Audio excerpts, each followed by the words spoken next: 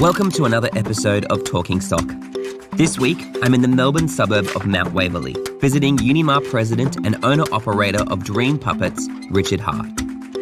In this episode, we talk about Richard's journey with his independent puppet business and his methods of producing his particular brand of black light puppetry. Join Richard and I now, here on Talking Stock.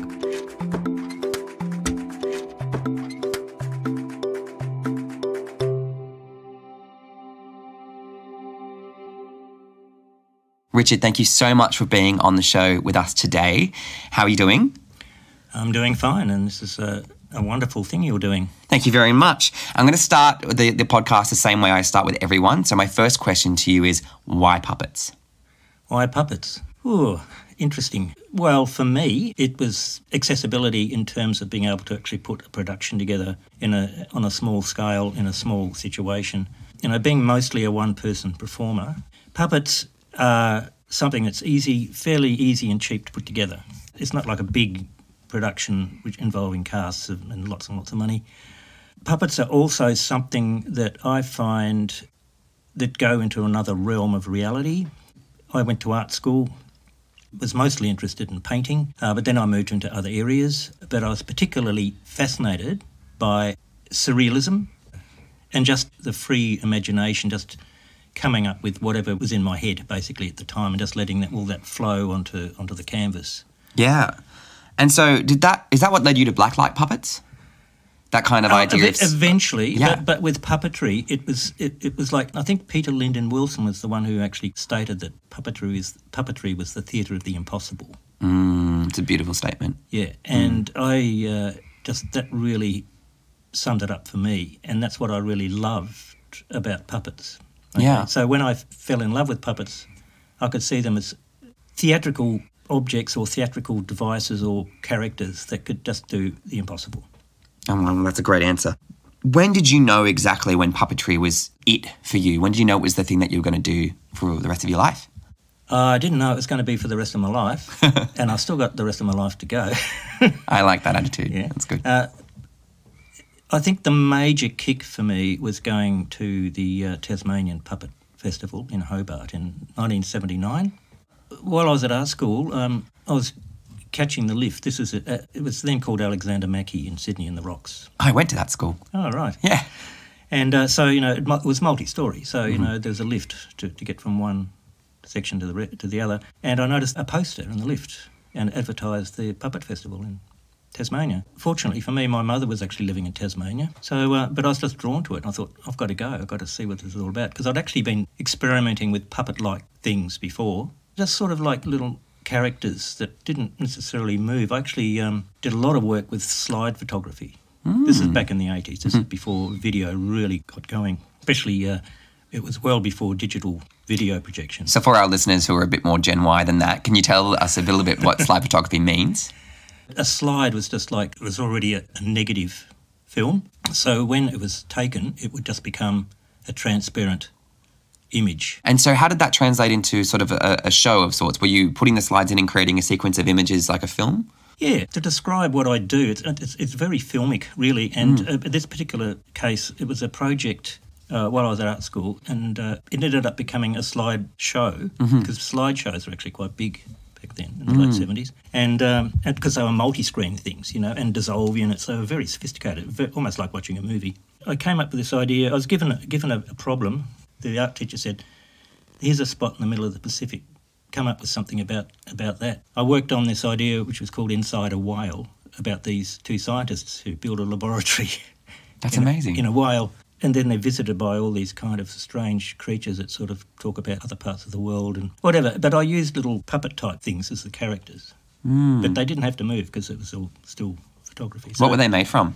Paper mache. They were made just like puppets, really. But, yeah. So I had that kind of bent, I suppose you could say. I was just fascinated by being able to set up a small environment where I could sort of use that, especially with a camera, because you can just focus on a small part of the world and nothing else is outside of it. I was doing a lot of that sort of stuff. When I saw this poster, it sort of clicked and I thought, right, I want to go and see what this is really all about. And just was blown away. And what was it about Hobart and the show, the festival in Tassie that you saw that kind of did that for you? Well, I think, I grew up in Hobart and left there when I was about 11. There's something about Hobart that's got a kind of naive charm about it. You know, it's a smaller city, capital city in Australia, and it's just got such a beautiful setting.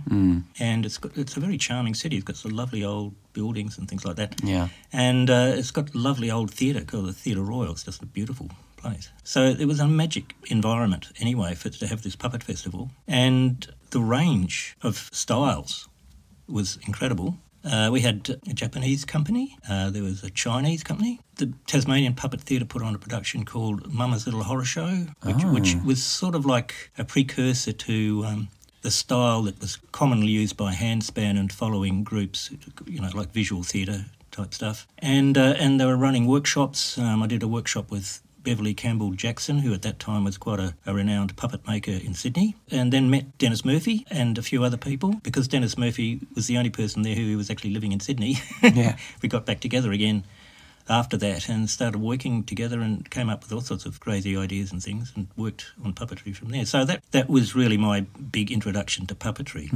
And tell us about how Dram Puppets began then. It began through a NEIS scheme. For about 10 years I'd been a sole parent, so I was raising a daughter, and so that was my major preoccupation. That didn't distract me from puppetry very much, because I actually used to do a lot of video. Well, I used to teach puppetry and video at the Fitzroy Community School. Wow, that's cool. As part of her upbringing. So I was mostly preoccupied with that. And then this scheme was introduced by the previous Labor government. This came in just when John Howard got into office.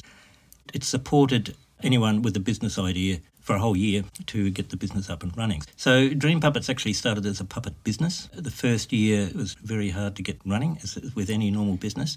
I was very fortunate to get a gig with Philip Miller for a few months working on a film, making puppets, animatronic puppets actually, on a film called The Balanced Particle Freeway, I think it was called. It's a great name. So that was a good kicking point. So Dram Puppets actually started off as that kind of project, and it still is. It's still actually officially a business, so I have to pay GST and that sort of stuff. Yeah, totally.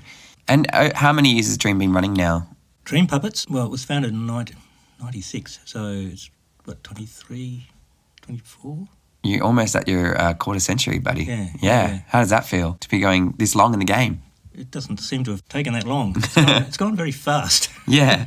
And okay, so I want you to reflect on that for me, because I want to ask you what the biggest challenge of having your own business and being a puppeteer and raising a daughter and all that kind of stuff. What has been the biggest challenge in puppetry for you?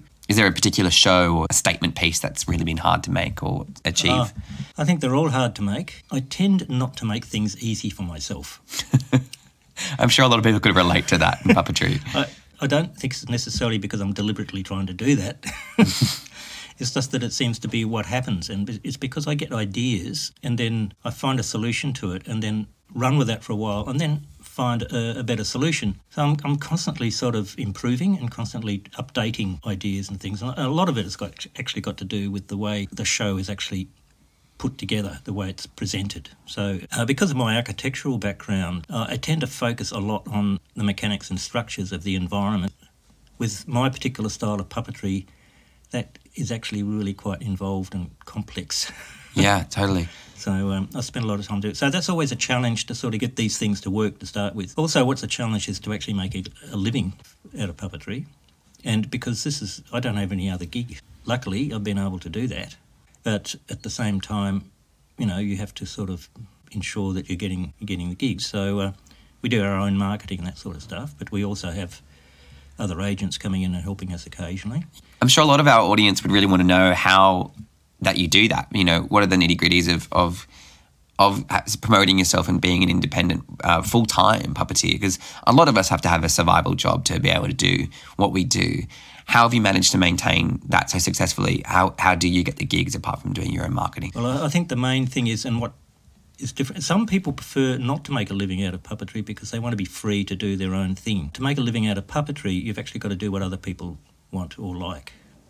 In a way, it's a balance between being an artist and coming up with something that you may not like or as much, but other people do. And how is that compromise for you as an artist? Well, I try to avoid that compromise as much as possible. Sure. But what's important is that, from my perspective, if you're in the business of theatre, even though I haven't had a really strong theatre background, if you're in that business, your job is to actually ensure that anyone in the audience is actually at least engaged or entertained or somehow affected in a positive way with what you do. So in other words, it helps them in some way. In Australia, I find that the biggest audience is children for puppetry. Sure. To make a living out of it. That involves, places like kindergartens, schools, all that sort of place, those places. And there is a particular demand. You need to have a certain kind of show which will work in those environments. So you've got to cater for that. But I've been lucky in a way in that I've been able to sort of do what I want and other people like it. So I've been very, very fortunate in that situation. Also, what I do is highly visual, and that in itself, I think, it satisfies a lot of younger audiences. Totally. Excessive dialogue doesn't really interest them all that much. Oh, it's smart too, because then once you transcend language and you're purely about the visual, then you can pretty much take that show anywhere. Yeah, exactly. Yeah. I think this has been the reason why I've been fortunate in that success, that, we have been able to go virtually anywhere. Let's talk about Blacklight then, because that is the visual theatre you create mostly, I think. Why does it draw you, and how do you construct shows that are purely visual? How do you create narrative? Narrative normally comes from a very simple storyline. I tend to avoid words, so the storyline needs to be self-explanatory without the use of dialogue. So it's more about sort of a sequence of events that make sense to the audience. They can see what's going on. It also demands more of the puppet, because I'm actually I'm a puppeteer who really, really, really respects and enjoys the potential of the puppet to communicate without words, just by its movements and actions. So it's through its body language, you can express emotions, the audience can feel what it's feeling, and that's something which fascinates audiences when a puppet comes alive on that level. Unlike a lot of other people, I prefer to be right in the background, almost invisible, so that the puppet has the stage completely to itself, which I find actually enhances the very thing I want to do with this visual kind of story and environment and context in which this particular character is finding itself in, so that you just go with the character. And do you find your shows are more surrealist in that artistic style that you mentioned earlier, or do you find them more linear for younger audiences? Well, there's always an element of surrealism because it is the theatre of the impossible, and I just love playing with the potential that Blacklight gives me, in that things can just appear or disappear, they can fly, they can transform, like anything can happen, and you just have... The first Dreamer show was pretty well surreal. It was actually mostly aimed at adults. It had success on that level because it was so surreal and bizarre, Yeah. And it's basically a character waking up and finding a staircase in front of them and going up. And then what happens after reaching the top of the staircase is the rest of the story. So it's that kind of thing that I like. And so Blacklight really makes that possible for me. But also having a really good soundtrack, and I'm lucky enough to have developed a long friendship with John Grant, who's the composer of all our music.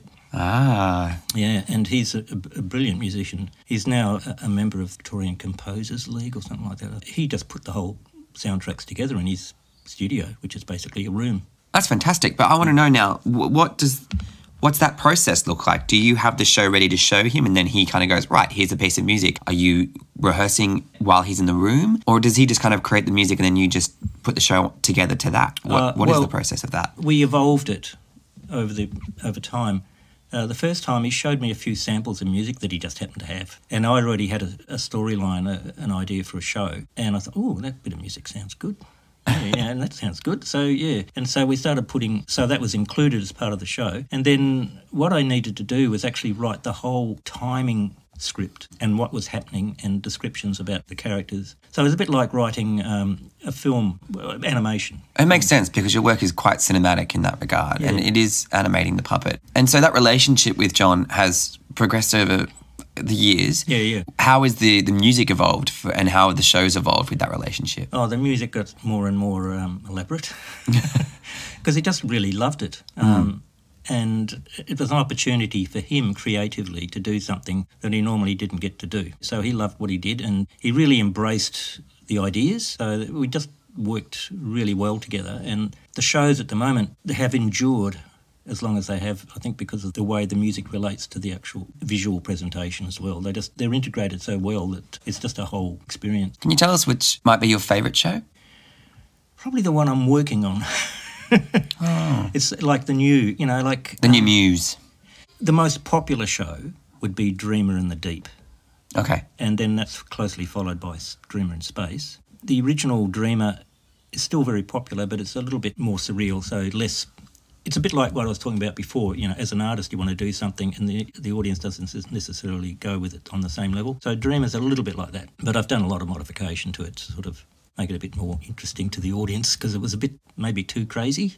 Okay. So Can you give us a little bit of just a little synopsis of the show for people who haven't seen it? Basically, it's about a character who lives in this strange dream world. It's like a dream. They travel in this world on a bed, which has got legs. And then one time the bed gets a bit tired of this, tries to wake Dreamer out, throws Dreamer out and runs away. So the bed basically just rebels against having to be the vehicle of Dreamer all the time. Mm-hmm. And so this character has to sort of then encounters all these obstacles or opportunities in this world to somehow pursue. So, it starts with a staircase and then it sort of ends up with, finding itself in a fish bus that sort of travels around this universe. Love that. The Dreamer finds himself in a boat and then sort of has to negotiate that and sort of encounters a duck that's not particularly friendly to start with and sort of goes through all these strange, difficult obstacles, ending up on a paradise island somewhere. And I get comparisons to Ghibli, to Studio Ghibli, and I get a bit of a comparison to Bedknobs and Broomsticks there as well. Where do you think you're inspired by in terms of creating those ideas? Oh, various sources. There was a famous cartoonist at the turn of last century who did a series of cartoons called Nemo in Dreamland. Little Nemo in Dreamland. The name of the cartoonist, I've got the book over there, but I keep forgetting his name. He was actually one of the first people to do an animation in history. He did an animation of a brontosaurus. Ah, I've seen this. Yeah. Oh, yes. Okay. Yeah. We will link that in the blog post, guys, so you can find it later. Anyway, so he produced this just massive volumes of this incredible cartoon. I mean, it was just, this guy must have been on acid or something, I don't know. The range and scope of the imagination and creativity is just astounding. So, and I just found it inspiring. I just thought, gosh. Yeah. Okay. There seems to be a lot of ties to animation. Do you see yourself as an animator in a lot of ways? Well, yes, I guess. But I see myself as a puppeteer in the sense that I have a connection with the puppet that it's almost like riding a bicycle now, it's like I've been doing it for so long, that I just automatically put whatever I'm thinking or feeling into that puppet and get it to express whatever I think it should be expressing. Has there ever been a challenge in which you've had to change the mechanics in order to actually emote the way you need to with your puppet? Yes and no. I think when you're talking about challenges, a lot of it comes in with, okay, I'd like this to happen in this particular idea or story, and you don't know how to do it. We never do, really, when we start. So you think, oh, how can I make that happen? Could I avoid having to make anything too complicated or whatever? But anyway, it came down to, in one particular case, I had to actually make, this puppet is actually quite small, I had to make a mechanism so I could open and close its thumb, so I could pick things up. And your mechanisms, they're pretty great. So tell us about where you learned to do mechanisms. And a lot of our listeners love mechs and they want to know, how you learn to make mechs. How did you do it? Because you probably did it in the time before you could learn off YouTube. Does that come from your architectural brain or does it come from the arts background? Where does the mechanisms sort of knowledge come from? I look at mechanisms and I'm baffled. Well, I think it's, architecture and engineering have got quite a bit in common. I couldn't work out really what I wanted to do, to be honest. I didn't know whether I wanted to be an architect or an artist or an engineer or anything, but it ended up, this is why I ended up with puppetry, I think, because it had all those components. It sounds very, very similar to myself. Yeah. So in any case, I had a sort of a bent towards devising mechanisms. Just did it a lot by myself, to be honest. It wasn't until I got this work with Philip Miller, I actually made an animatronic puppet without knowing anything about what I was doing, but just made it up as I went. That's amazing. For a pilot for a deaf children's television program, and made these two puppet characters with one of them with eyes in it, because being a deaf children's program, one of the challenges was I had to have to make a puppet which could move its face in a way that can communicate in Auslan. Oh. Oh no, we found something that I just need to talk to you and see more of that. When was this show? Pilot? This was early 1990s. It was actually a pilot. Unfortunately, it never got off the ground. Well, it was shot, but it didn't go anywhere because there was unfortunately, like a lot of organisations, there was a case of fraudulent people involved and that sort of stuff. So, but anyway, but I came up with all these mechanisms. It took me quite a long time to work them out. Philip Miller came round for dinner one night and had a look at it and just said, right, I want to give you a job. That's great. So tell us about the relationship with Philip. What's it like working with someone who does animatronics, and how did that relationship start up, and how has it progressed, and what have you made together, and tell us about that. Philip had quite a lot of understanding of animatronics and mechanisms, that sort of stuff. But he introduced me to a lot of ideas.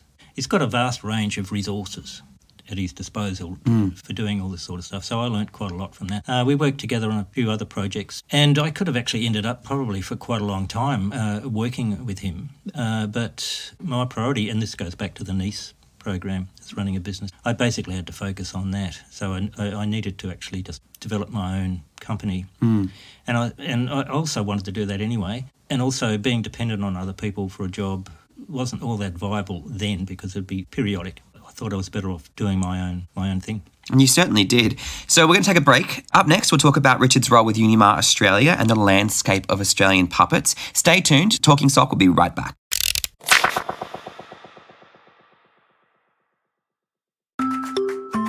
This is Philip Miller. I'm Richard Bradshaw. I'm Sue Wallace, and you are listening to Talking Sock. Talking Sock Podcast. A One Orange Sock production. This is the #1 podcast for puppetry in the country. Your one-stop shop for all things puppetry arts and practitioners. The #1 puppetry podcast in Australia. Follow this podcast.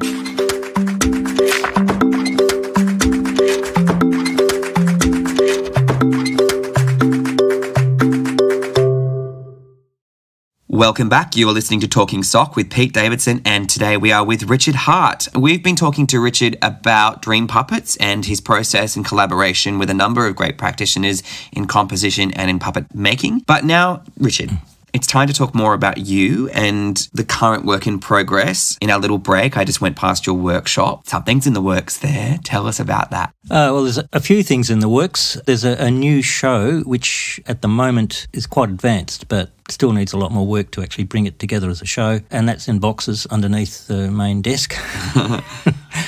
What's there at the moment is a remounting of an older show, which is Dreamer in Space, for the Nanchong and Shanghai puppet festivals later this year, and it's a larger version of this show, and the theme is space, and space has always got to be updated because new discoveries are always made, and new machines are sort of, new designs of rockets and that sort of stuff are always there. It's remounting it is quite an ambitious project because it's bigger, and yeah.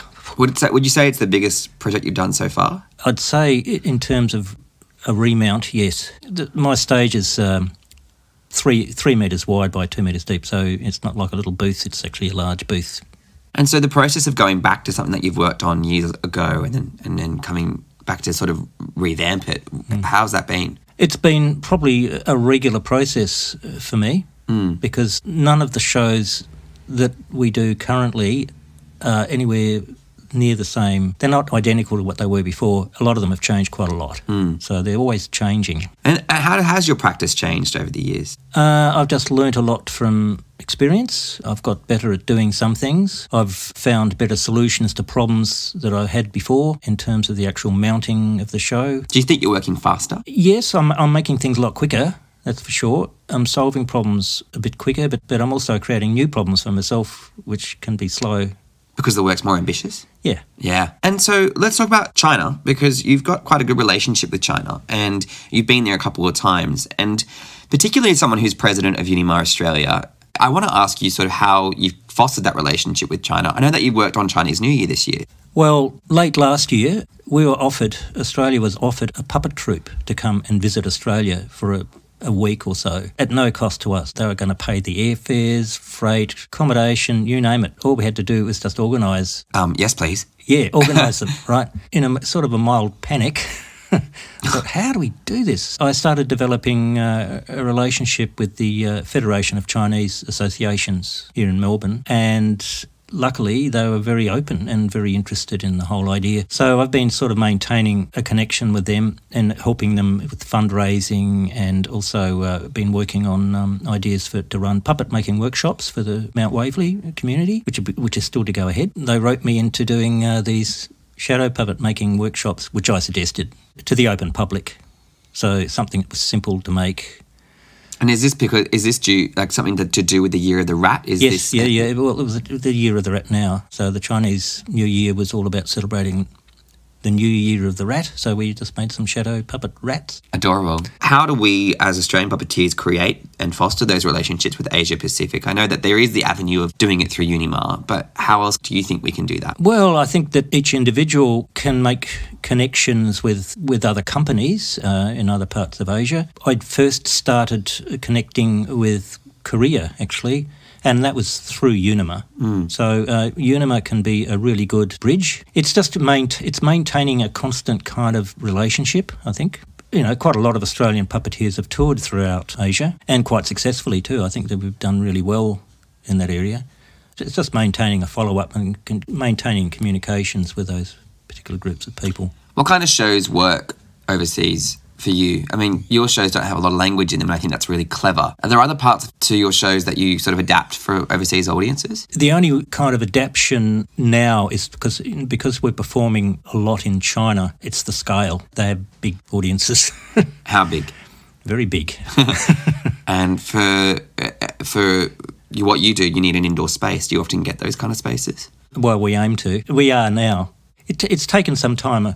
It's taken a few years, actually, to sort of establish a relationship with China. It's particularly groups in China. Now I've got connections with about 3 or 4 different kinds of festivals and groups. The best outcome of actually doing that is that you actually get a season somewhere. Wow. You know, so we've actually got a 3-week season in Guangzhou, which is a main kind of hub in southern China. Mm-hmm. I want to ask you now about your work as president for UNIMA, and you've been the president of UNIMA Australia for nearly 5 years. You started in 2015. What's the experience of being president for UNIMA been for you? Generally, it's been really exciting. It's about working with a group.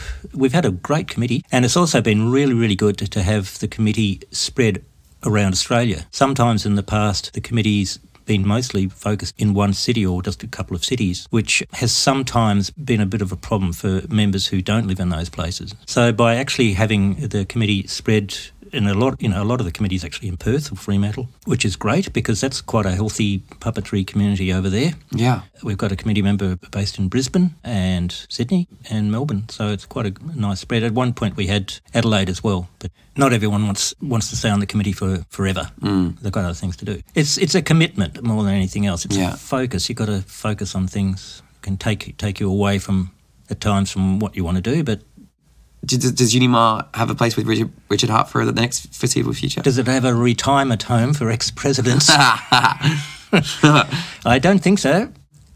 Look, I don't know. It'll be 6 years. Normally for UNIMA International, the longest term a president can serve is 8 years. And, I mean, it depends. It's often quite hard to get somebody to take these roles on. If somebody else wants to do it, fine, because I think after 6 years, and sometimes you may not have the same enthusiasm as you had at the start. Well, at the start, I mean, for the first, I still think there's a lot of energy and enthusiasm at the moment, but it's not quite the same as when you're just starting off and doing something new. Regardless of whether or not you continue as president for UNIMA, what is next for Richard Hart? Pretty much the same, actually. We just keep going on. I mean, I've got no plans to stop doing anything, working on a new show. Later this year, we've got three gigs in China. We've got the Nanchong Festival, Shanghai. Shanghai is a really great festival, actually. Also, it's Nanchong. Chinese puppet festivals have got to be seen to be believed. A lot of people who haven't been there have no idea the scale of them to start with, the presentation, everything. It's like a mini Olympics. It's just huge. Wow. Yeah. So we've got that in a season as well. So it's just keeping that up, and who knows, we might be doing more gigs in following years. And Yeah, well, we hope so. And so who do you look up to in puppetry? A lot of people. A lot of puppeteers of my generation I think are great. I mean, there's so many people I could name. Well, Richard Bradshaw would be probably the most famous of all Australian puppeteers alive at the moment. Yeah. But there are also a lot of other really, really good people as well. And younger people who are producing really great and amazing work and exploring and trying out new ideas. I admire people who get festivals together. I think that's, having put a couple together myself, it's a lot of work. Yeah. It's such a giving thing to do to the puppetry community because, as I said earlier, what really got me interested in puppetry was going along to a festival in Hobart. Yeah, for sure. As someone who has done this for a while, what advice do you have for young puppeteers and performers or builders in Australia? Find somebody of like mind. That is a major help. If you're sort of isolated, that is really hard work if you're just alone. Connecting with somebody, even if it's just via the internet or whatever, with somebody else that you get on with or is interested in puppetry as well, and that's a good support. Well, meeting other puppeteers is really important, but also investigating training opportunities and developing skills because puppetry does demand skill. Absolutely. Skill and experience, and it can take a long time to actually get really good at it. Some people have a natural ability. It's like anything. It's like sport. Some people are just naturally gifted at a particular sport, and with extra training, they just get really, really, really good. And I think that's the sort of thing that we should be looking at with Australian puppetry, as young Australian puppeteers. If you want to get really good at it, you've got to actually get the support, get the experience and get the training and keep doing it and just be prepared to actually spend the time and don't expect to be an absolute genius in a few years. It takes quite a while. The institutions that ran tertiary courses for puppetry have shut down in the last sort of 20 years. How do you think Australian puppeteers and builders can access that training? Well, I don't think they can on the level that was provided. The only real opportunity is, some have had to go overseas. That used to be the case most of the time in Australia. Now that there doesn't seem to be, or very few courses run in Australia with puppetry, that's probably the only other option. Otherwise, connect and maybe develop workshop training opportunities with more experienced puppeteers in your area. Like that can be a big help. But, to actually really, really get good, you've got to get that experience, that basic knowledge and just keep developing it and just have to travel, unfortunately. You have to go overseas quite a lot and or connect with other practitioners. Do you think that our inability to get that kind of education here now in Australia has affected puppetry at all in Australia and the quality of it by comparison to other countries? Well, I'd say yes. It's just inevitable. Yeah. If you don't have that kind of opportunity, it does limit, what you can learn, where you can go with it. What do you see for the future in the landscape of Australian puppetry, particularly in Melbourne here? What do you think everything has come to? What does it need to thrive? Well, I actually think it's quite healthy. I think puppetry's quite healthy in Australia. It's diverse. Like puppetry. One of the things I learnt going overseas is that Australia's not really different to any other country in terms of the actual size of the art form. Other countries have got bigger populations, and so there's more of them, but proportionally, they've still got the same situation as we have. We're just a very small group of people. So, so we're a small group of people, very enthusiastic about what we do. Sure are. And connecting more and more with each other, which I think is a really good thing, and seeking out learning opportunities, which is great. So I think it's a very healthy, I think we've got a very healthy puppetry culture. Is there anything you would like to see happen in Australia? Well, it'd be great to have another course. Yeah. More training opportunities here, that's for sure. Yeah.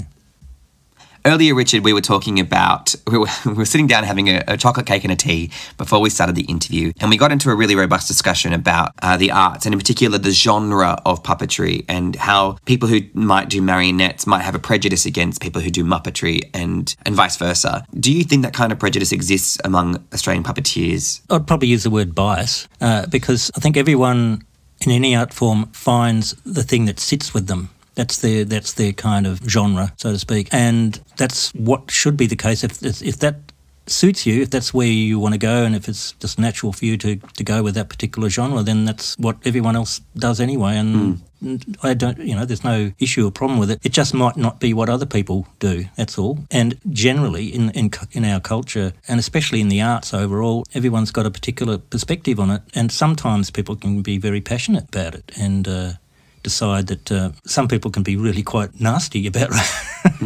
other art forms and whatever, or they just don't agree with it. They just think it's something that isn't relevant, or theirs is more important, or something. There's always a reason why people find a difference of opinion. As President of UNIMA, and I imagine that there has to be a sense of neutrality that you have to create. But how do you promote this idea of fostering a community among puppetry, that we don't poo-poo each other's forms or ideas and stuff like that? Well, it's not by buying into it, just not having an overall point of view favouring one over the other. I think it's just being careful to acknowledge that there are a lot of different styles of puppet theatre. Some are more popular than others, and also there's different audiences as well. One audience shouldn't be seen as being more significant or more sophisticated or demanding than the other. I mean, if we wanted to look at television in Australia, with children's television, for example, there's a very low opinion in television networks about children's television. And actually, it's one of the hardest damn things to write. So, it's really interesting that exists. And children are one of the biggest audiences of puppet theatre. But given that, so there's a growing adult audience as well, which I think is really important. Puppetry can just cover the whole spectrum of people. So one audience is not necessarily more important than the other. It's just having that reach. I think puppetry just needs to have that reach. As president, I see that overall picture, that this is what needs to happen. We just got to have that overall reach. Yeah, each individual artist has their own view on it, but that's their view. I'm interested. Do you have a particular target audience every time that you develop a show with Dream, or do you think your next show will be targeted to a particular audience? Well, to survive, as I said before, as a business, you've got to actually have an audience to start with. And so, naturally you have to tailor for an audience. But I always try to tailor not just for children, but to adults as well. So because adults are also in the room. So I tailor shows to whoever's in the room. How do you have that dual pitch? You work reflexively from who comes to the show, is that what you're saying? And you might tweak it on the spot? Yeah, the performance changes depending on the audience. And so how might you appeal to adults with blacklight? I want to know about that. I think it's the sophistication of the actual character, that they can read more than children. Children they just go with it because the character, because they just fall in love with it. Yeah. Right, and they just go with what happens. Yeah, totally. But also what happens has to be interesting for them and maintain their attention, which is quite challenging. And that's one of the hard things about writing or involved with children's theatre, is to keep them with you. Adults are also fascinated because if it is reasonably good puppetry, they're fascinated by that. Adults are always engaged in good puppetry because they're amazed, fascinated by it. It's extraordinary. It's like a leap of faith in a way, like how could this be happening? It's like a magic trick on one level. But it's also creating a quality of presentation. It's the standard of presentation that adults appreciate as well. So I want to ask you about your approach to script and to synopsis, because I imagine with no dialogue or virtually no dialogue, what does a script for you look like? Does it look more like a film score, or how does it work? I suppose it's a bit like writing a silent movie, except that you don't have the lettering put there like in a silent movie. So it's working out the situations. I don't actually write all the action. The action actually develops through workshopping and constant performing. It has to fit into a time frame. That's another business thing. That's what the audience demands. That's what schools demand. You can't have a show that goes for 3 hours, for example. So there's usually a time frame you've got to work in. And then you've got to actually work a structure of a show where you sort of raise levels of intensity or whatever. It's like writing a musical score, and the musical score is actually an important part of the show as well. But it's got to actually have a kind of a structure and a purpose, an intention. And a theme, I imagine. Yeah. So, you've said that your previous shows have to do with things like space and the future, but they're very much in the imagination. So what kind of themes do you see happening in future Dream Puppet Show? Well, this new show is going to explore something to do with our relationship with the land. I think it's more about sort of just our relationship with our environment as such. But coming from being in a fairly typical suburban situation, but being a dreamer show, it couldn't possibly be a typical suburban situation because, it's just basically starting with a very elaborate and detailed, typical suburban Mount Waverley house. But what's inside the house is something else, and so it goes from there, basically, a journey from there into this. Is Dream Puppets concerned with what's happening in the environment and Australian landscape as we had a killer summer? Yeah, well, I am, because, absolutely, it's been a very important thing. But at the same time, other people are dealing with the issues probably better than what I can do, because the limitation of non-verbal shows is that you can't really go into a lot of detail about sort of what the problems are affecting us. But it's a bit like sort of a David Attenborough approach. You just show how beautiful the place is. Yeah, and then you lead your audience there. And then you just let them make up their own minds about. But with children, I'm a bit worried about sort of making something too scary for children, because I think they're already anxious about what's happening with global warming. I agree. I think, there is a generational issue with the anxiety about that, but I definitely think that our kids these days are really, really strong in the sense that they are pushing for change, and that's really wonderful. Richard, thanks so much for talking shop with us today. We are out of time. You can find Richard at Dram Puppets, www.dreampuppets.com. Thanks for listening with us today, and make sure you subscribe for more great puppetry arts and practitioner interviews. I've been Pete Davidson, that puppet guy. We'll talk sock again soon. Thanks for listening. Now we want to hear from you. Each week we'll post a series of questions related to every interview. Join the conversation on Twitter at TalkingSockCast. You can help us bring puppet power to the podcasting world by hitting subscribe, liking our socials, and telling your friends. Like us on Instagram at One Orange Sock Productions, and check out our episode blog at oneorangesock.com.